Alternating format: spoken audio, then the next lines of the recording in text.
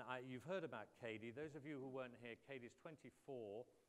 She's got 3 siblings, 2 twins, I think, and 1 female, 2 sisters who are younger, and a younger brother.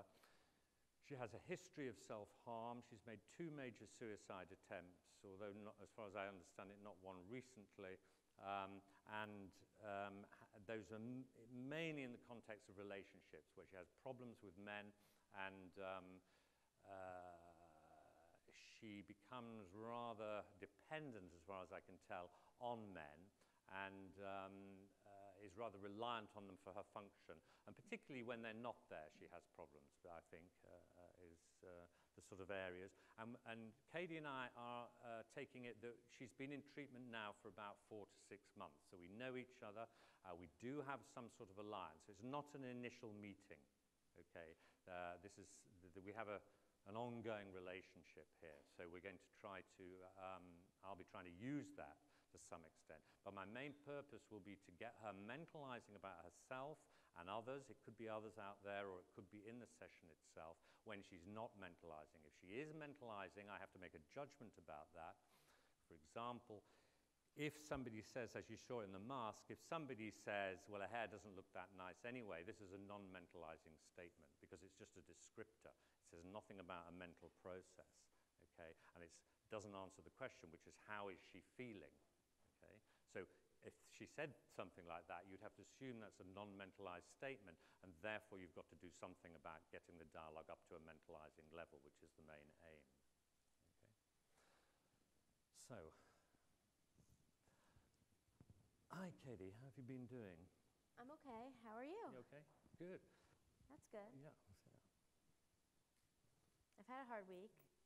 Okay, go on. Tell me in what way. I mean, it's just really hard to get a job right now, and Yeah, sure. it's something that's really important to me, and I just can't seem to. Story of my life. No one wants me. Well, the economy's stuffed, isn't it? Yeah. I mean, other people can get jobs, though. Well, how have you been going about that, actually? I mean, because with the economy as it is, it's going to be really hard, isn't it? I mean, I've been applying to multiple jobs online a day. I've been going out, door to door, sending in applications, and haven't heard back from anywhere. so you've been really, really working hard on it. Mm-hmm. Okay. Do you want to talk about that, or is there anything else? I mean, how have the symptoms gone and things like that you've been filling in? Has there been anything in that this week?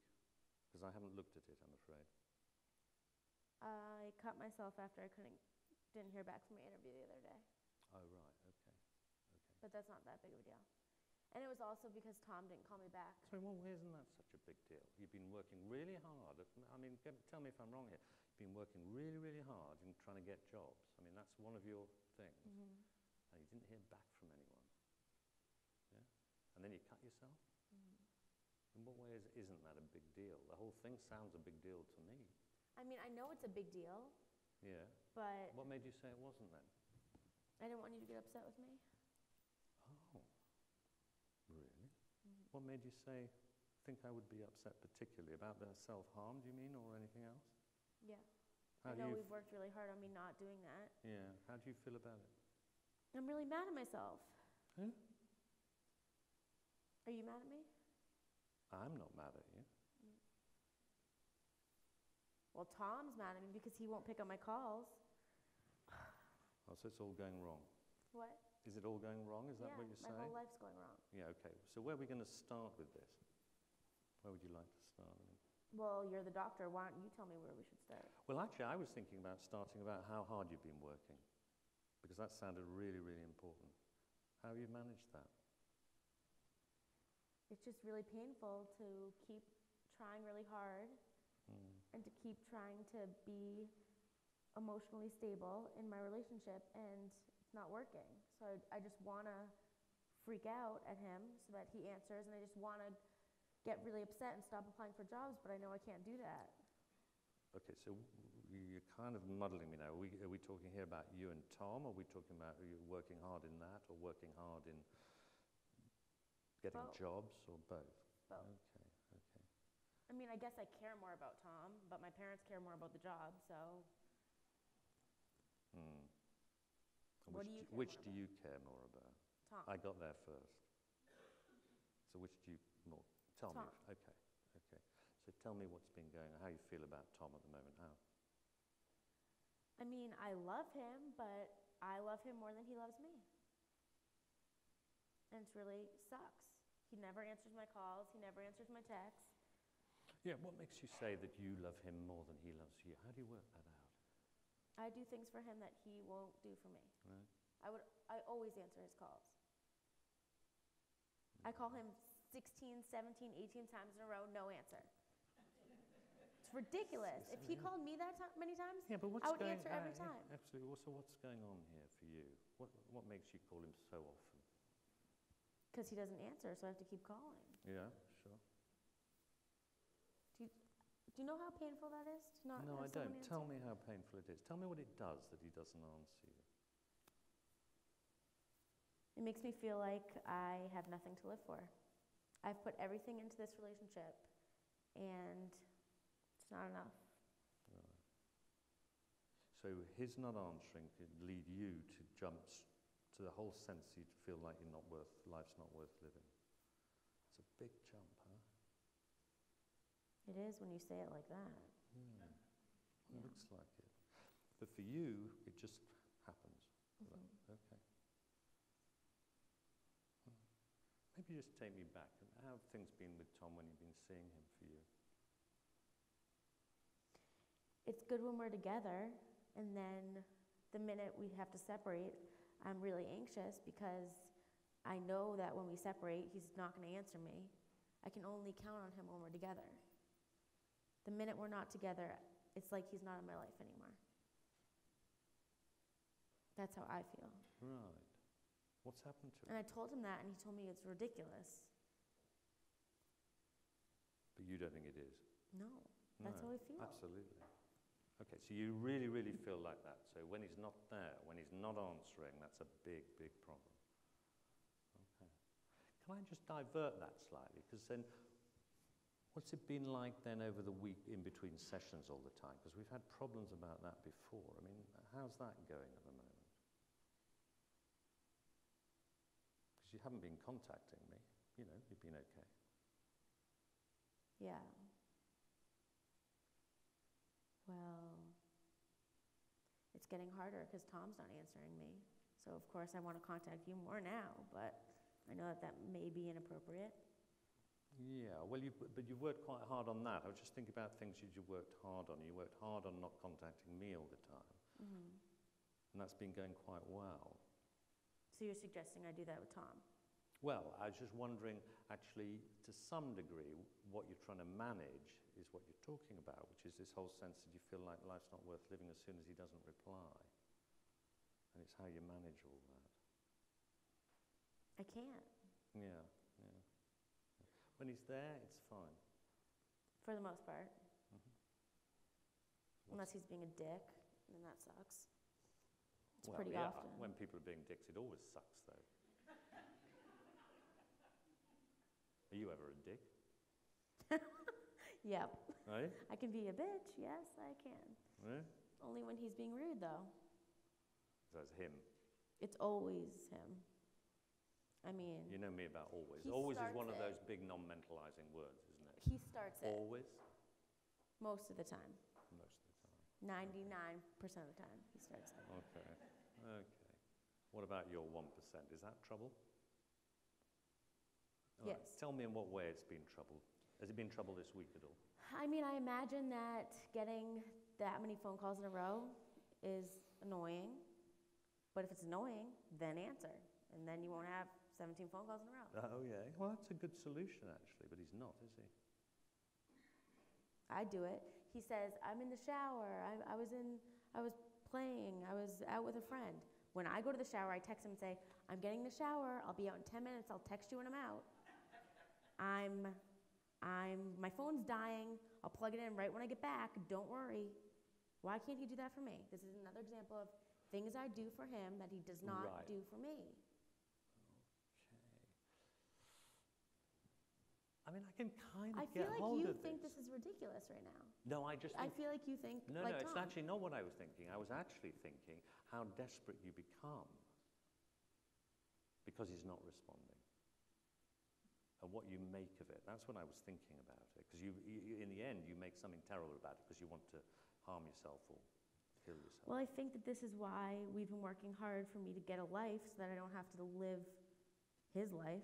And that's why it's so important that I get a job and stuff, because he has other things to do. He has a good job. He has friends. I don't have a job. I don't have friends. So, of course, I'm going to want to hang out with him all the time. Yeah, I wasn't so sure. Is this about hanging out with him, or is this about something about your experience of whether he loves you or not? I think that it's that. You think it's that? Mm-hmm. Okay. I feel like I have to be with him all the time because I don't know he loves me. And how does being with him, as it were, tell you? Because he wouldn't want to hang out if he didn't love me. But so when we're together, I know he loves me. Could be being a dick. But if he's being a dick, then he doesn't love me. Right. So you feel he doesn't when he's being a dick? I'm just when we're together, I do. Yeah. Because I'm like, you're putting up with me, I'm putting up with you. But when we're not together, I'm like, he doesn't call me. I always am the one to call him. I'm always the one to initiate everything. Yeah. Maybe I just should go a week without calling him and see if we talk. And see if? He calls me. I don't know if I can do it, but it's a good idea in theory. Is it? I'm not sure what it's for. To test him. Yeah. And if he fails it? Then I know he doesn't love me. What do you reckon's going on for Tom at the moment with you?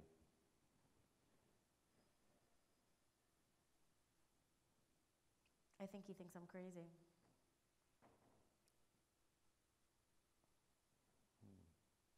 Which really... What do you feel about that then? I mean, I know I'm crazy. Are you? What? Are you? Yeah. Well, go on. Tell me in what way you have a sense this is crazy. I have to say, because it doesn't look that... I don't understand why I have to do this. I don't understand why I have to... Why I have to keep calling him, or why I have to be with him. Or why I can't get a job. I mean, it's difficult to know, isn't it? Why you have to be with him. I mean, we all want to be with someone we love and so on, but your whole sense is that when you're not with him, to tell me if I'm getting this right, because I'm just trying to clarify it so we know where we're at. You have this whole sense that when you're not with him, that maybe he doesn't love you. Is that right? Mm-hmm. Yeah, so he has to be there. It's like, if he loves me, why wouldn't he want to spend all his time with me? Yeah. And the answer to that question is what? Because he has a life? Because he doesn't love me? I don't know. Yeah, so you just don't know. Okay.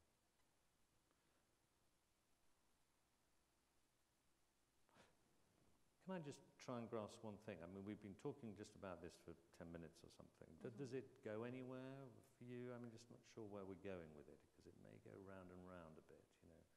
You're sensitive, he's with you, he loves you. If he's not there, then you feel he doesn't. And then you can get desperate. It goes with me in the sense that right now, if I wanted to call him, I'd be able to tell myself that I don't need to, and that he still loves me. I can think clearly about it. Mm-hmm. But at other times, when I'm not here, when he doesn't answer my first text, I think he's doing something really bad, and he doesn't love me anymore, and then I have to keep calling. Right, okay. If we had him here, would he see this as a problem, do you think? Yes. Okay. He's told me it's a problem. Yeah, what did he say? In what way? He said, you know I love you. You know I do things where I can't have my phone. You need to stop doing this, and you need to stop assuming things that aren't happening. Okay. And how do you deal with that? I tell him I'll try. When he says, you know I love you,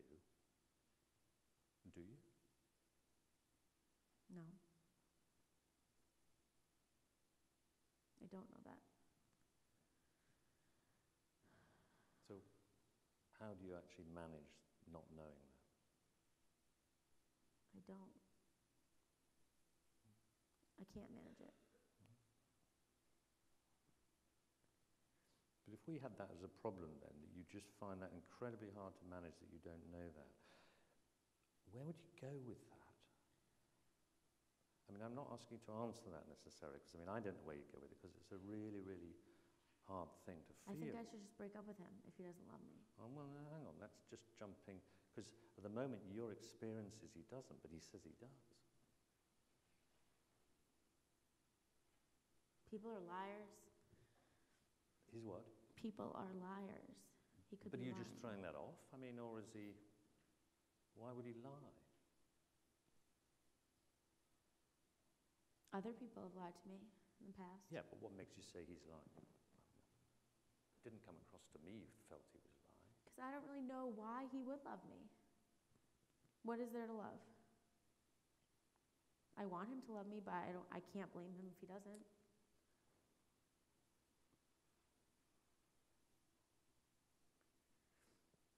So boy, oh boy, we're back to that soul sense. You're not lovable.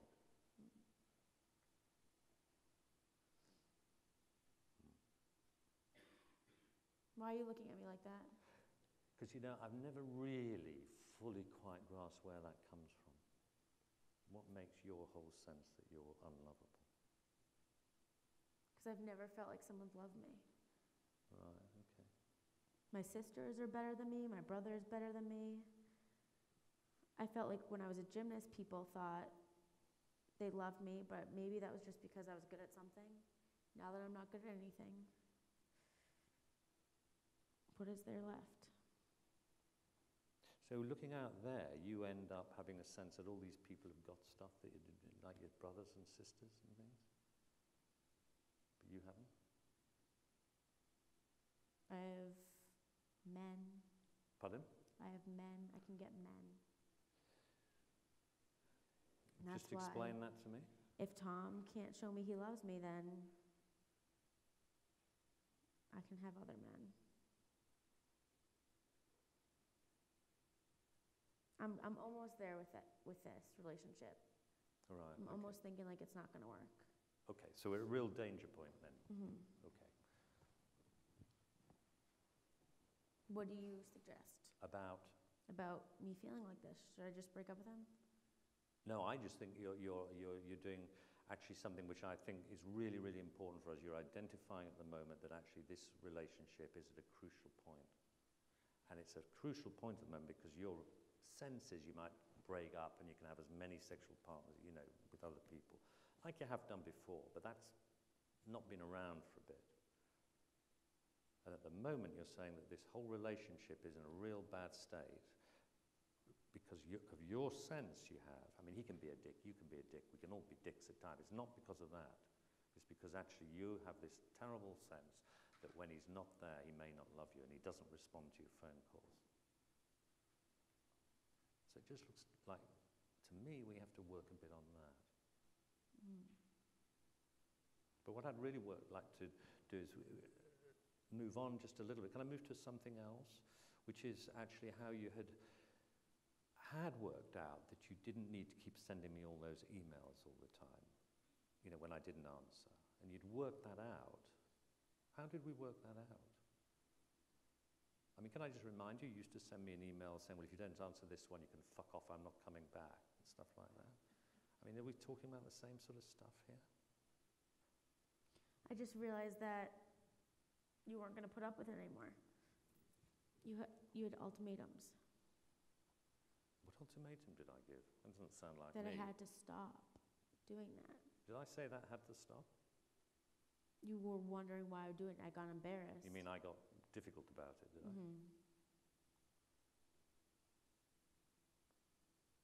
I mean, can I send you emails? Are you suggesting that I can do that?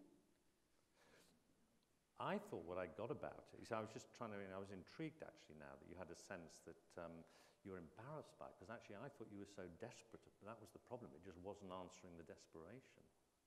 Well, you didn't answer me. Pardon? You wouldn't answer me. I didn't. You didn't answer my emails. Well, I answered some of them, but yeah, you're quite right, but I couldn't keep Only a carrying couple on. of them. A couple of them.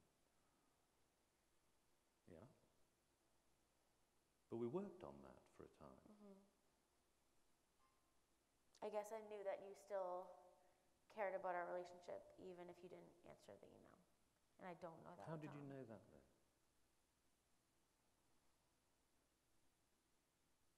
Because you put up with my bullshit in every session. Oh, well, okay. Where's the bullshit in this session so far? In this session? Yeah. I've been pretty good this session. Yeah, I hadn't noticed any bullshit. Yeah. So I haven't missed it then? Nope. No bullshit. No bullshit. You sure? Well, I didn't tell you something. Go on. You know how I said I cut after I had to go to the ER? Okay. So it was a bad cut. So we're back to that relationship problem. Are you mad at me? I'm much more concerned about the fact that it got so far down to your cutting, because it's coming out of this whole sense that you have that you just cannot quite get hold of your feeling that this guy, Tom, if he doesn't answer a text, doesn't love you. And that to me is such a huge jump. It is to me too.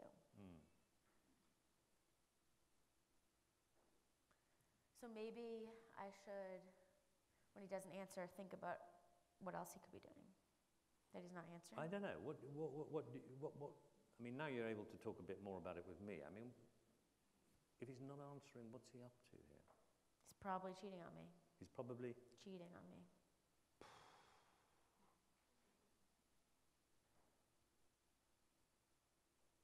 Yeah? That's what happened last time when someone wasn't answering me. Oh. That's what I do when I'm Well, I cheating. misunderstood it. You did that, not them, I thought. Well, it's gone both ways. More bullshit. More bullshit, yeah. Okay. But how does it work that if he's not answering, he must be doing that? I have a problem there. Because if he can't talk to me, he must be hiding something. You know? Like, the only time I wouldn't pick up my phone is if I was with another guy. Or in the shower. But I text him and tell him that. So we've got something else now. We've got just happen to be in the shower.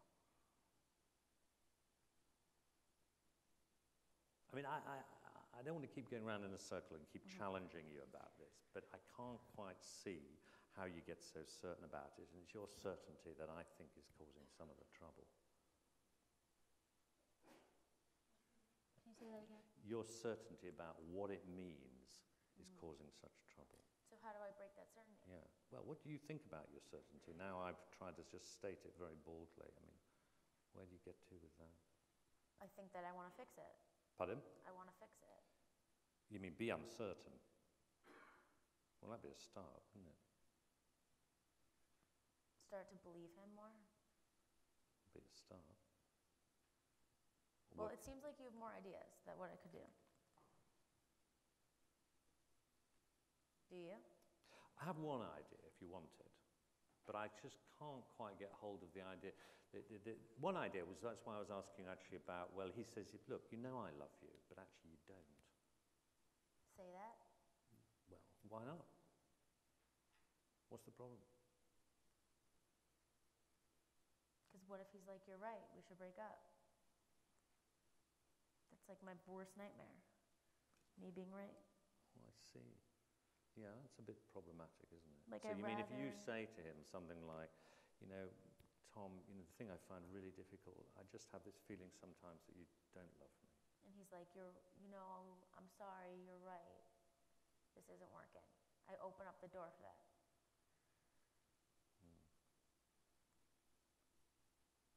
Do you get it? Yeah, I kind of get that. Yeah. So how might you bring it up?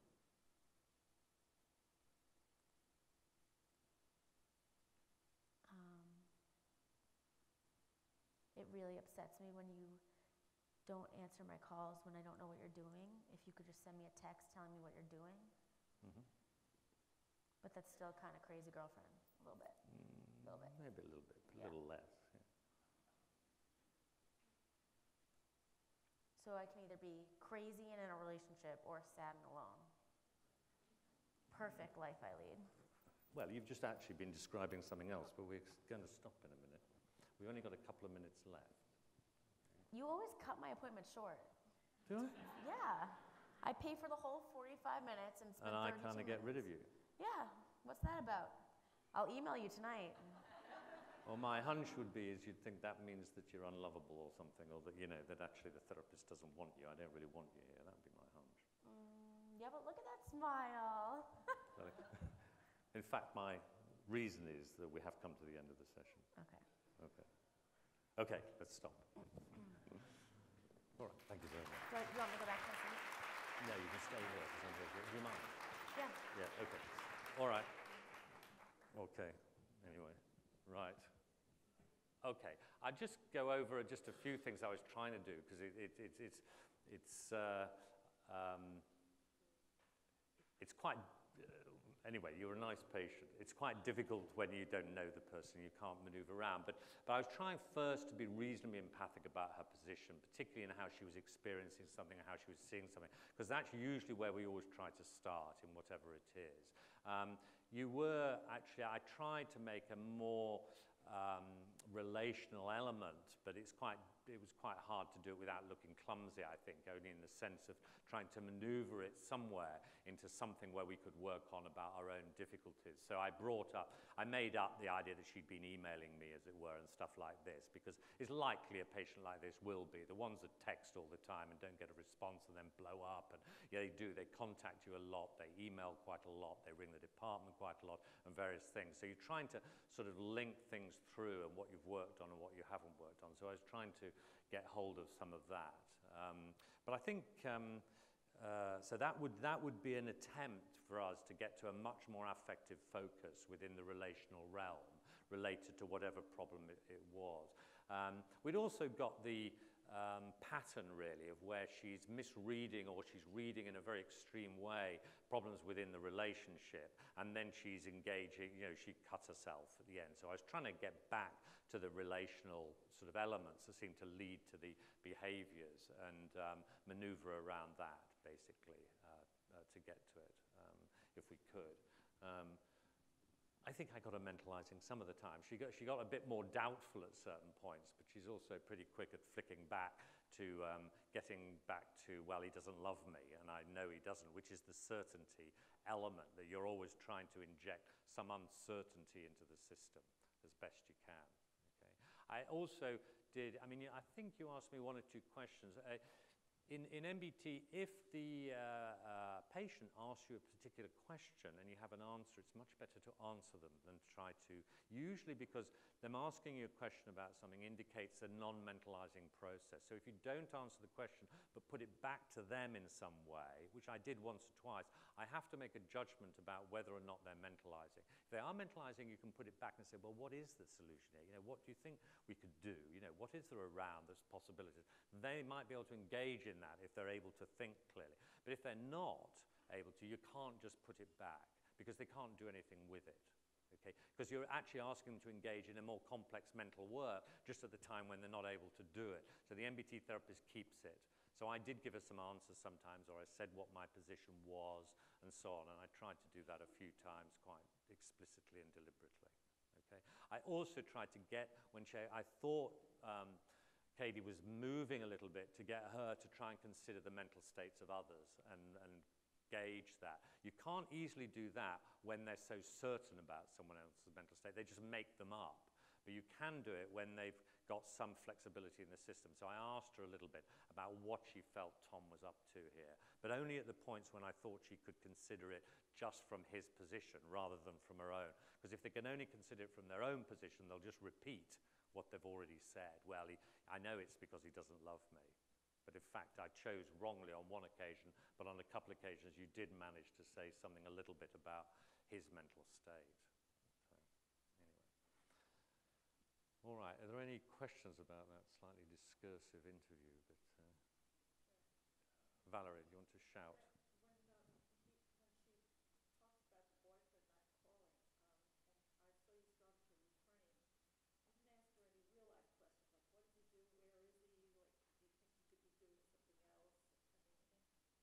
I did eventually, but Valerie's asking if you didn't hear that. When she brought the boyfriend in, I didn't ask anything further at that point about what he does, where is he, what she thinks he's doing, and so on.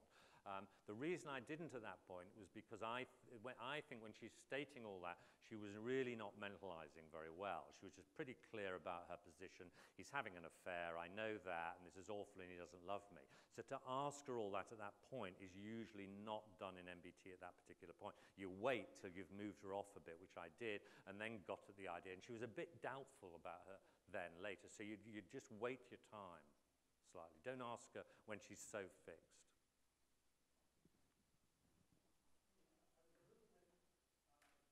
Surprised that you didn't take what seemed like an opportunity to focus on her mental state in which she was practically aware of her own ambivalence. On the one hand, pathologically certain, on the other hand, thinking it made her look crazy.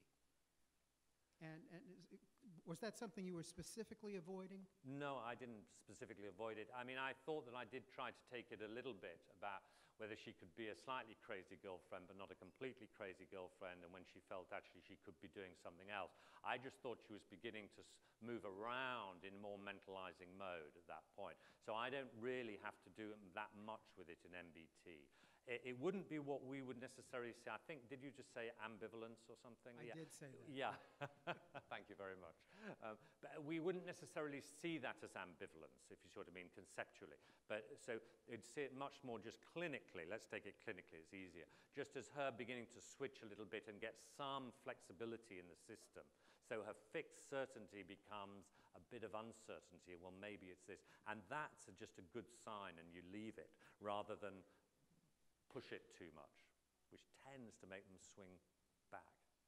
So, but you're fine to take that up.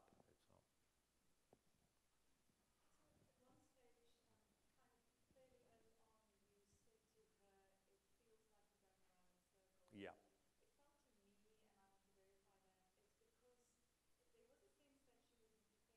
Yeah. Yeah, she was.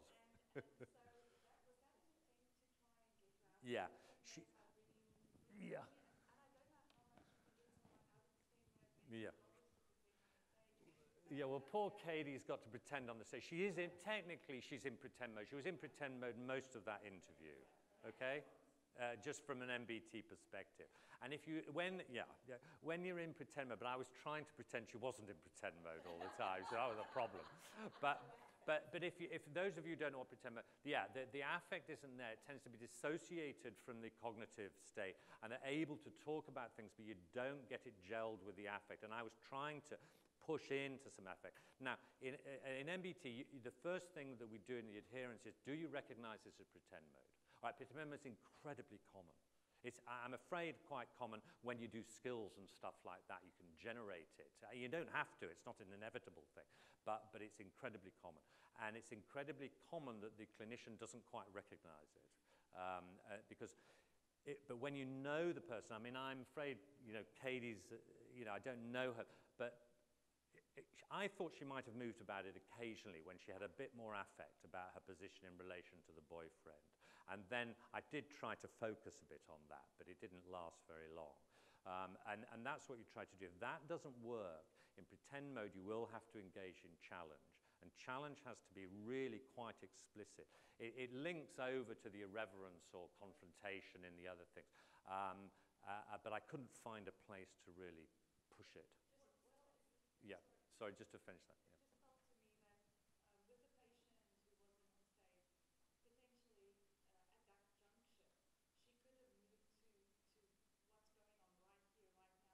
Yeah. Yeah.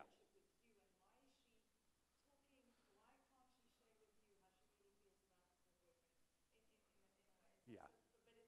No, it didn't, but that would have been fine. I tried to do some steps where I brought it into the relationship. And my attempt to say, look, we seem to be doing this, was actually called an affect focus in MBT.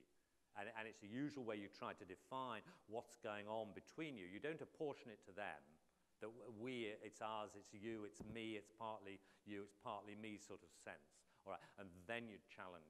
So I was going to do it, but then I thought, oh, I better not, because I didn't know how you'd react. But when she said, that's all bullshit, you know, some bullshit, I nearly said, I rephrased it, and I said, well, has any of this been bullshit? But had I been in a clinical session, I might have said, and you know, that's what worries me, this is just bullshit that we're doing now. Yeah, and pretend mode is bullshit. So I was going to do it. Sorry, Katie.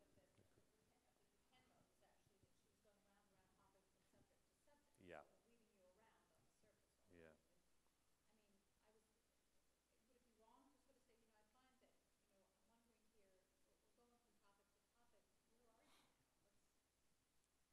Yeah, no, that would be fine. I must say, I didn't feel that she was going so much topic to topic. I was trying to keep it to the relationship because that seemed to be the important. Yeah, she was obfuscating it. Yeah, yeah, she was. Yeah, there was someone who was desperate here. Are you all right? You're trying to jump in. Right. Yeah. Yeah, and then you.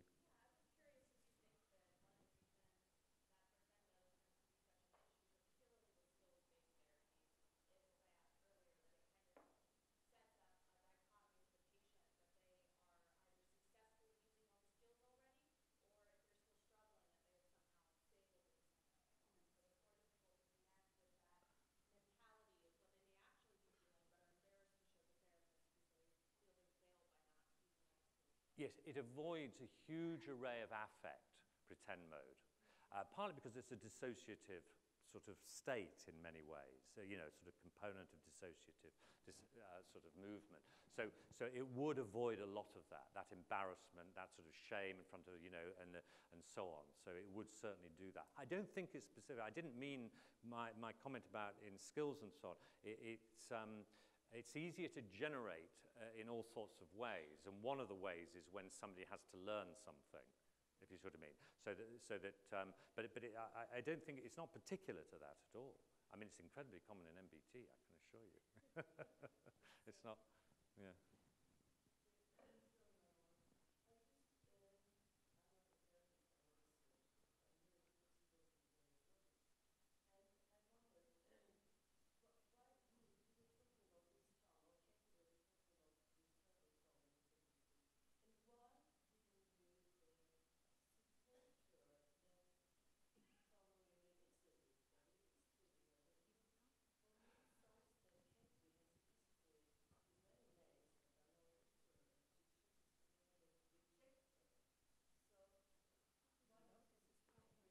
I didn't feel we'd ever developed enough of that to find out whether he was a dickhead or not. I mean, to be honest, he didn't sound like a dickhead to me. I mean, anyone, you know, do you know what I mean? It was just very unclear. She didn't seem to be differentiating.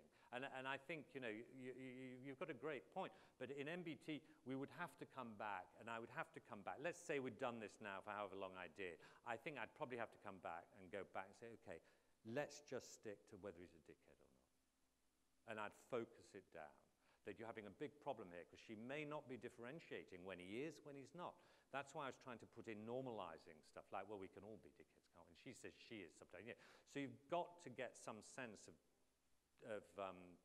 distinction, and she wasn't making that. She's just making global statements which are non-mentalized positions. So I don't know whether he is or he's not. But 16 texts is going to be, I mean, you know. And it's ineffective behavior in these guys' terms. You know, it's completely useless because it's not managing any of her emotions at all. It's just, you know, splurging.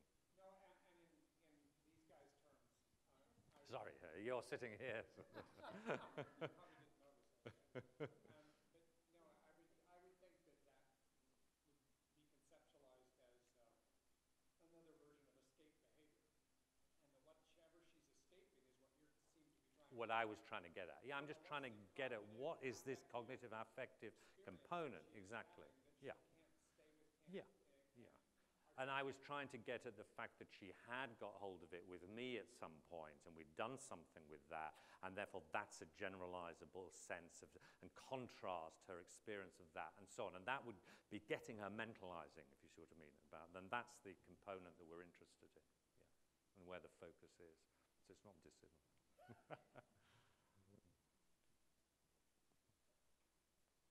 Yeah, sorry. Sorry, can you speak up?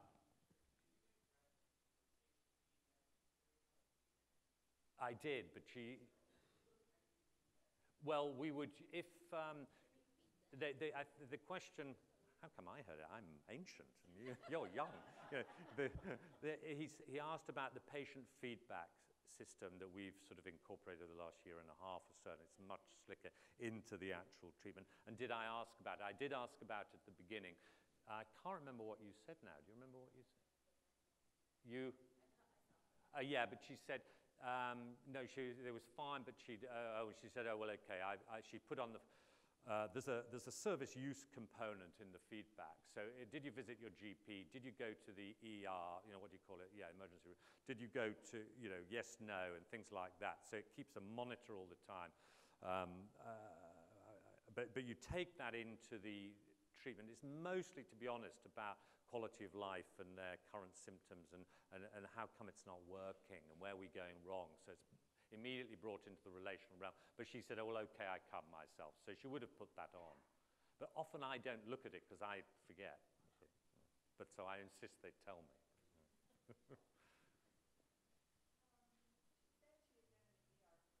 Yeah. Yeah.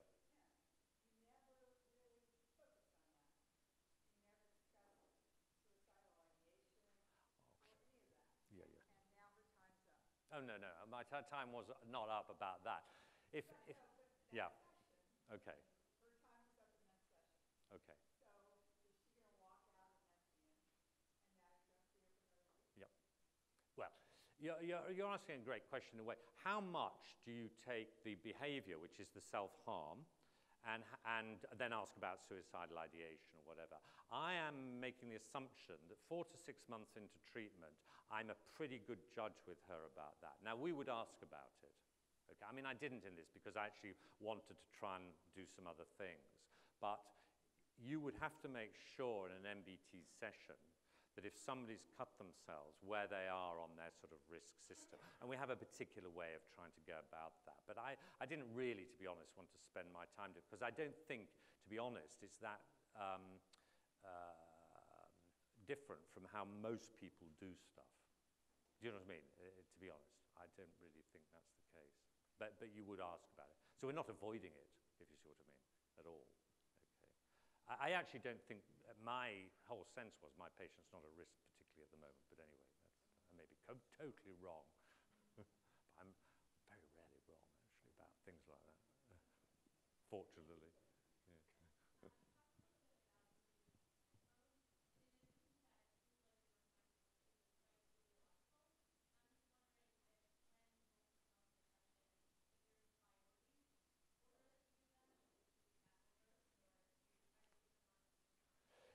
Yeah, you'd have to take them on at the same time, but the major issue with her was really deciding it's pretend mode and then hammering away at that.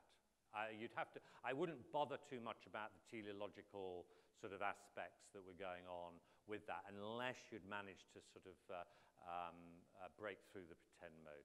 So that would be your priority, to be honest. You'd have to do that.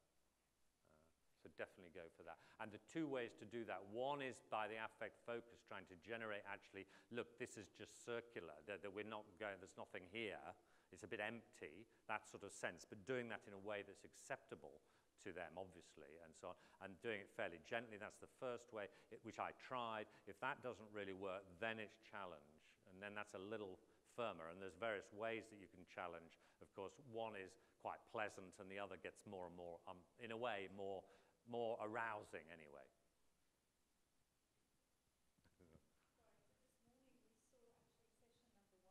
Yes.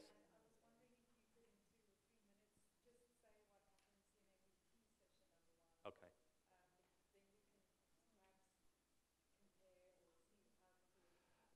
Yeah, in session number 1 in MBT, they would have had an evaluation already. I think that was the case this morning, wasn't it? And then you're now the therapist, okay? And in session number 1, 2, 3 probably, you have particular tasks, and your particular tasks are actually engaging them in a mentalizing formulation, which you do. So you look at areas where non-mentalizing occurs. So for her, you would go through her relationships, so you'd take 2 or 3 relationships that she had. That seems to be a major problem about what happens and what goes wrong. In that, you would also relate that to some degree to the relationship in therapy, very openly and explicitly.